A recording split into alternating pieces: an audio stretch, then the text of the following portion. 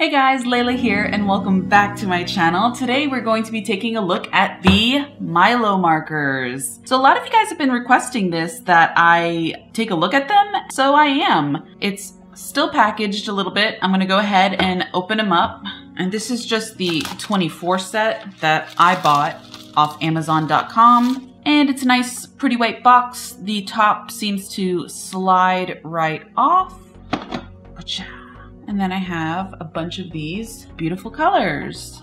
I'm a little nervous about my color selection, but I went with the 24 set because it was $24, maybe 25. But yeah, it was $24.90 actually, to be exact. So pretty much $25. But the weird thing is for the 48 count, they are a bit cheaper. The 48 costs $44.90. So, oh, the cap stack, that's cool. So let's look at the marker itself. We've got a brush nib, which is a standard brush nib. The barrel is triangular, which I kind of like. I always feel like triangular barrels are easier to handle. And then on the other side is our standard chisel nib. All right, so now I'm gonna go ahead and do my color swatches. A little hard to get off the caps, just a bit. Not as hard as Prismacolor though. Oh my.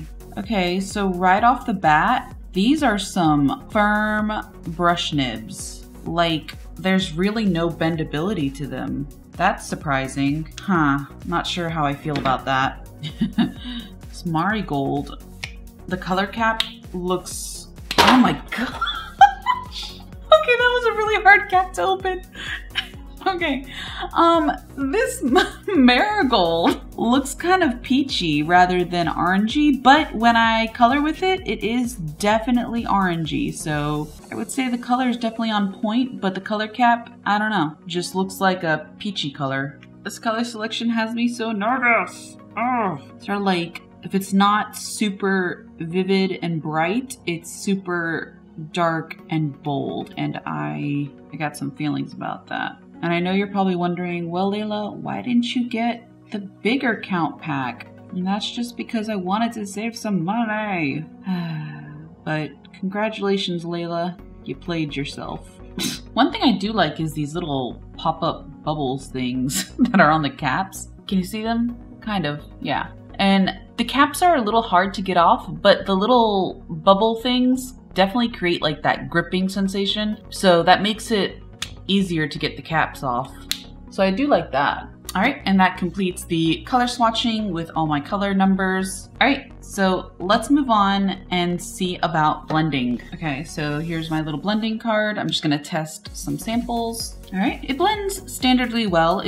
Like I said, I kind of expected that because it runs on the same sort of ink system as Shinhan, and I've blended with that ink before. I'm gonna go ahead and try out a different color. I feel like I'd get a better feathering motion if the nibs were more flexible. I don't know. All right, that's my second blend with some reds. And then let me just show you guys ink flow really quick. I'm gonna go up, down, and I'm putting a lot of pressure going down in order to sort of get this nib to flex. And it kind of is, but it's kind of resisting me a lot.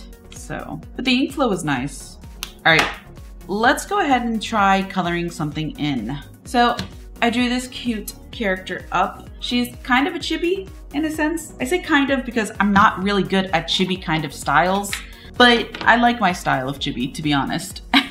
It's just when I imagine chibi, I imagine huge, huge heads and like itty bitty bodies, but mine is like just huge head and slightly smaller body, but yeah. And so I have a pretty strong color selection in greens. So I'm gonna do her skin green.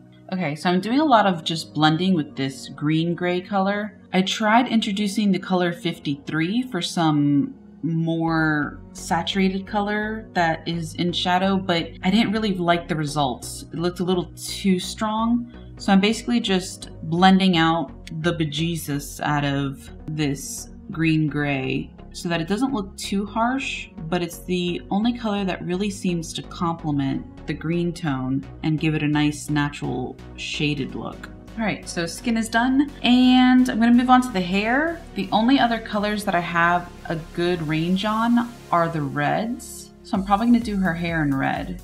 Oh, you know who she's kind of looking like? She's giving me some really strong Poison Ivy vibes. I love Poison Ivy. She's one of my favorite DC characters. And so these markers are not refillable, but I'm sure, like, you probably already guessed that. Most of the cheaper end markers aren't refillable because they're cheap and you can just rebuy the pack in a sense. But I understand that that can be kind of inconvenient for a lot of people. So I definitely understand that it's just so much more convenient to refill them. And since these run on the same color system as Shinhan Touch Twin markers, you can refill them with the Shinhan marker ink. And so I just finished coloring the base color for her hair with this vermilion red, number 14. And I hate to say it, but my brush nib is starting to fray. And the fraying brush nib is definitely not a paper issue. And just what I mean by that is usually when it comes to brush nib markers, the texture, you have to be careful with the texture of the paper that you're using. So for instance, if you're using watercolored paper, your nib will most likely fray a lot faster. And I know some alcohol artists use watercolor paper because apparently it blends really, really well with markers. I personally, this is a personal opinion, you guys can do whatever you feel is best for you. I personally wouldn't do that. One, because of the possibility of nib fraying, but also because watercolor paper is going to drink your markers dry super fast. And you don't want that. Or at least you shouldn't want that. If you're looking to save money, you shouldn't want that. And so basically you're just looking for paper that should be compatible with your markers. For instance, the paper that I'm using here is the Express It blending card in size 8.5 by 11. And basically it really helps with the ink of the marker to just kind of sit on top of the paper, not really drink it dry. And it really helps with blending your colors because since it's not drinking the ink up into the paper, you kind of are given time to work with the ink still wet, which promotes better blends. And you know, a part of me wonders if it's fraying because of how inflexible the nib is. Like, since the nib is just a little bit more stiff than what I'm used to, I wonder if that is what is causing the fibers to kind of separate at the tip.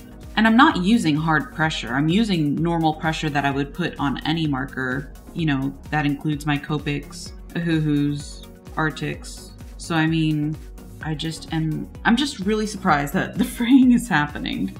And I'm not too crazy about this color selection that I've got going on here. And I'm sure I would have been more satisfied if I got the 48 count. But at the same time, I feel I also would have been upset had I gotten the 48 count and seen the quality of the nibs after, you know, using them once. And there's also no colorless blender, which I didn't notice at first because honestly, I don't use that colorless blender marker ever, but it's pretty common in other marker sets. But the fact that it's missing, I don't think is a big deal. All right, and shinies. So I'm breaking out my Sakura Jelly Roll gel pen in white, and I'm just adding on white highlights. And I love adding designs in white with my gel pen because I feel like it gives the eyes, I don't know, like a break. Like this blue doesn't seem so intense because of the white lines that I made. At least that's the feeling I get. Because I'm not a huge fan of how dark this cobalt blue is, I think it is. And I'm just gonna add a quick, probably single color kind of background. And this is just basically the lightest color in the pack. This Pastel Peach, it's called, number 26. And I'm going with the lightest color for the background because she's already so bold and bright in her color scheme that doing a color any darker than this would really not go well. Like, the background and the character would be fighting for your attention, which I don't think is a good idea.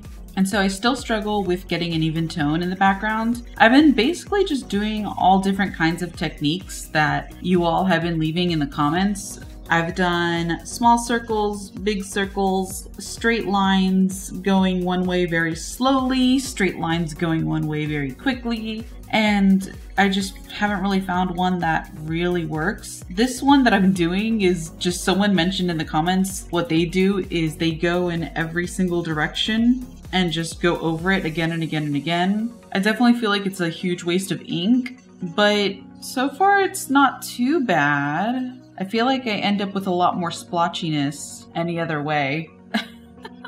Although I am getting some crazy splotches, like patchiness and stuff. So I was doing some small circling to sort of get an even fill in certain areas, but I definitely feel this is a better representation of what I'm talking about when I mention the nib fraying. That is some fraying. And circling isn't always the best method for using brush nibs. At the same time, it should not be damaging the nib in this way. I mean, that's excessive and surprising because I always do a circling motion with all my alcohol markers and never have I experienced fraying like that.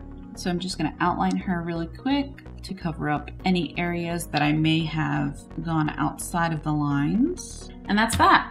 So final thoughts. I'm a little dissatisfied, I'm not gonna lie. I feel like the color selection could have been better for the 24 count, but at the same time, maybe I should have bought the 48 count if I wanted more colors. So there's that too. The fraying of the nib, I may be being too harsh, but I feel like that's kind of inexcusable. And I say that only because there are other brands out there that are even slightly cheaper that the brush nibs don't fray like that, especially on the first use. So those are some of the things that I was let down on. I really thought that this would just be another affordable brand to try out that I would in the end be like, you know, yeah, this is great for beginners or, you know, or even for any kind of artist. But I can't say that without feeling like a liar. So those are my final thoughts. At the same time, I really like the character I created. And if you enjoyed this video, maybe comment, like, and subscribe. And I'll see you next time. Thanks, guys. Bye.